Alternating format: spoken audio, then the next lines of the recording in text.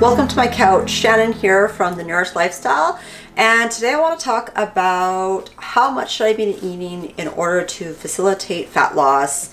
But it's going to be a little bit different a conversation. So I'm not going to talk about figuring out your overall calories and macronutrients. Rather, what I want to talk to you about is what can be happening in your body physiologically when you are choosing a different deficit amount from what your body requires in order to stay at maintenance. So, newsflash, in case you haven't heard, you need to be in a deficit in order to lose weight. So, all those people that say, you need to eat only fats or only carbohydrates or only cabbage soup, I don't know, whatever it is, at the end of the day, it is a caloric deficit that is going to help facilitate fat loss or weight loss in general. What I want to talk to you guys today about is how you can choose what kind of deficit to put yourself in order to mitigate any sort of physiological changes. So, what you can think about that being is things like, people who say, oh, I can't lose weight because of my thyroid or my hormones or this or that. So that's kind of what I want to talk about. So if we can all agree that you need to be in a deficit in order to lose weight, we need to kind of know what a deficit looks like. So let's say, and there are lots of calculators out there that can help you figure out what your TDEE is. So that's the total daily energy expenditure. I'll put a link in the comments to help you navigate yourself to one. There's lots of different ones out there. Some will give you different numbers and things like that. But at the end of the day, what you need to figure out is you need to figure out how many calories your body needs in order to maintain your weight. So maintain kind of where you're at. And your TDEE is going to be based on lots of different things, like if you have a sedentary job or not, if you're fairly active, what your age is, your height, your weight, all of that sort of stuff is going to go into what your body needs in order to just maintain your weight. So let's just assume that your daily calorie amount to maintain your weight is going to be 2,400 calories. Let's just say. So in order to be in a deficit, 2,200 calories would put you into a deficit, right? Now, what the nice thing is with the 2,200 calorie deficit from 2,400 is that most likely you're going to be able to adhere to that. It's not going to feel too hard to take away 200 calories from your diet. The other thing is that most likely it's also going to take longer for you, which, could be a nice trade-off, that you're going to go into a slight deficit, you're going to see slower rate of change, but most likely you're not going to see big rebounds or ups and downs in your weight during the process. So that's an option. You could do a smaller deficit. Same thing with 2,000 calories. 2,000 calories should feel fairly manageable to take away from what you're currently eating.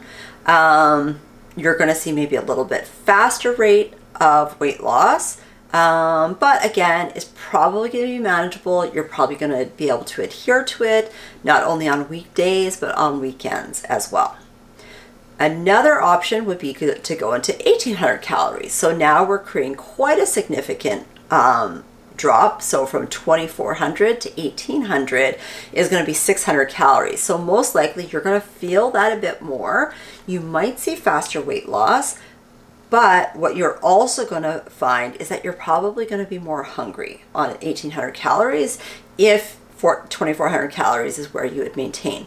So most likely you're going to have to start to incorporate more high volume foods. So maybe some of your carbohydrates are going to have to be more vegetables and things like that that are high volume. Still have good carbohydrates though, still eat rice and all that good stuff. I'm not saying carbohydrates are bad, but what you might want to consider is if you are feeling hungry, making sure that you have more high volume foods. Now, the thing is as we're starting to get into a bigger deficit, what your body wants to do is it wants to come back to homeostasis.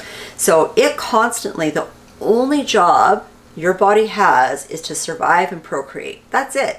It doesn't care if you have a six-pack. It doesn't care if you can back squat 300 pounds. It doesn't really care. Its job is to survive. And so what's going to happen is when you start getting into a bigger deficit, it's going to start to like kind of downregulate things a little bit. And so you might have heard of this before, called metabolic adaptation. And so what's happening in your body is your body is just starting to downregulate things a little bit. So this is where you might see blinking rate is going to decline. The amount of energy expenditure in the things like doing the dishes seems like more work, or suddenly you see yourself taking the escalator instead of the stairs. And so your body just will naturally downregulate things. And so part of what happens is it starts to downregulate your metabolism, your hormones, and things like that.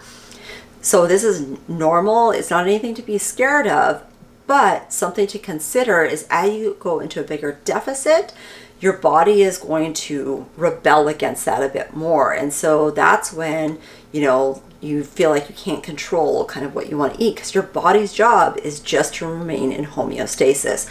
So this is the times where you might want to incorporate more kind of dietary breaks in order to upregulate hormone production and things like that, as well as just psychologically, it's going to feel a bit better to have some higher calorie days. Not only physiological, what's happening in your body, but also psychologically. So same thing as we go lower and lower. So let's say we go to 1600 calories.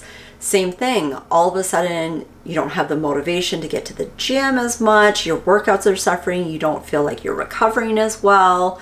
All of those things are going to start to happen. And so that's just your body down regulating based on what you are giving to it for fuel. So again, you could diet on 1600 calories, but what might start to happen at 1600 calories is your body is going to down regulate more. So if you stay there for a long period of time, you're going to plateau.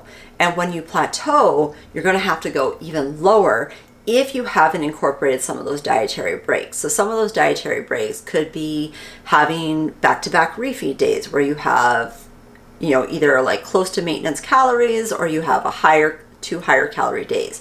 Now, I'm not a big fan of the term cheat days or cheat meals or anything like that, because it puts like this connotation of treating your body like an asshole and that you're cheating on a diet or something like that.